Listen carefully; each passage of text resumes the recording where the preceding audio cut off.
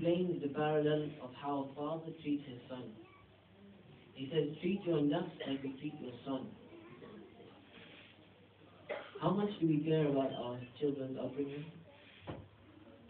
How much are we concerned with what they do, what they see, what they eat, what they drink? All the time we're preoccupied with what our children do. The Imam, whom we claim to love, has taught us how to treat this love. And he said, treat it like a caring father treats his son. And if we treated this nafs of ours like that, we would understand that Allah subhanahu wa ta'ala showed us through the training of our children how to treat our nafs as well. It is the same way that sometimes we take it the other way around and we pay more attention to treating, taking care of our kids rather than taking care of our own kids. And this is the same of the Imam. And inshallah, Allah give us all the tawfiq that we should keep up these remembrance of the Imams alive. That we should also remember that this remembrance is kept alive only when you keep alive the practices of the Imams and their advices. Imagine a son, imagine a father having two kids. One of his sons loves to praise his father. And he knows that the praise of his father will get him attention in the community. And people will say, yeah, this son, he really respects his dad. You know, I respect him because of that. Because he's always talking good about him. The other son is rather quiet. Doesn't speak so much. But there's a difference between him and the other one. This other quiet son has total obedience of his father. Inside the house and outside. However, the former son knows more how to praise his father. But in the house, he doesn't find it too suitable for himself to obey. Tell me, truthfully, which of the two sons does the father appreciate more? Which of the two sons does the father appreciate more?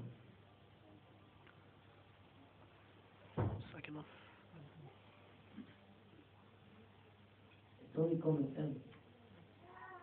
Look at ourselves. How much do we mention the Imam's name and how much do we act by what he said? Who are the lovers of the Imam? The ones who spend most of their time praising Ahlul Bayt without action, or the ones who act more than they speak. Is it not the Imam saying that says,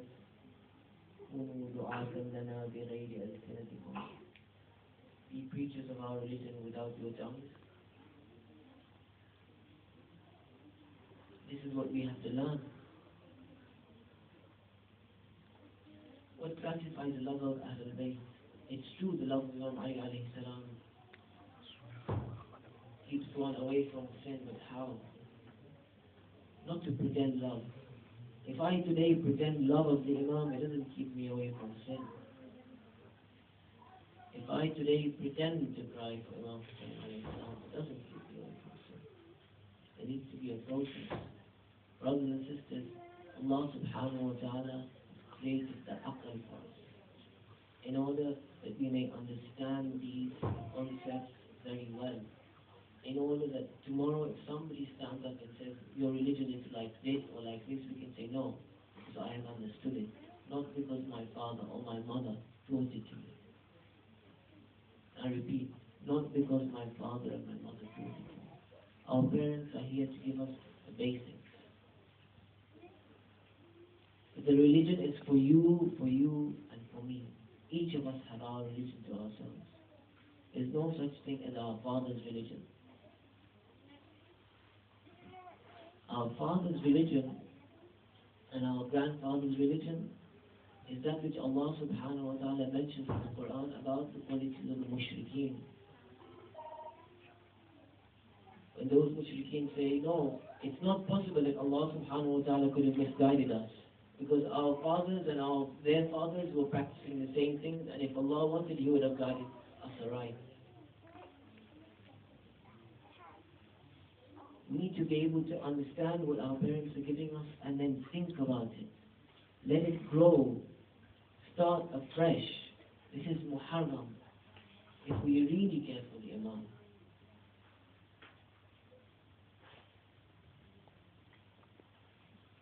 Otherwise, it still stands that the Imam is standing on Karbala alone. Who's he asking for help? Who's he asking for help? Did he want any help? Did he want anybody to come and help him there and then when the angels came down? When the angels were prepared to come down, did he want their help? Did he even want the help of his companions? He preferred to stay alone. He didn't need mine and your physical health, brothers and sisters. Neither did he need the beating of our chest without the understanding about how this affects our souls. The beating of our chest is supposed to affect our souls. We are supposed to know how that beating affects our soul. How does it bring a change? Don't say it's magic, it happens. No, it doesn't.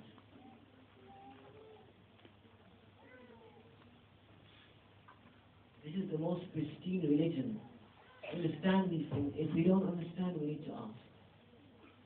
Otherwise, tomorrow, culture will fade away. You will no longer see your religion. Because the youth will ask these questions all the time. And we will have no answers. Moharam is for this. It's a sacred month. Even the Arabs of Jahiliyyah used to hold this month sacred. And it should become more sacred for us when we know that it's sacred because now the new fruit is growing. And I can see that fruit growing within me. And myself has grown. I need to see the change. The Imam needs to see the change. He needs to see our health like this.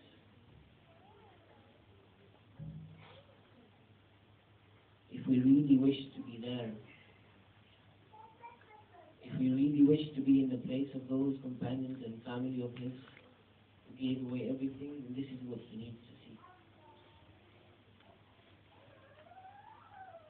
And I don't have too much time, but I'd just like to summarize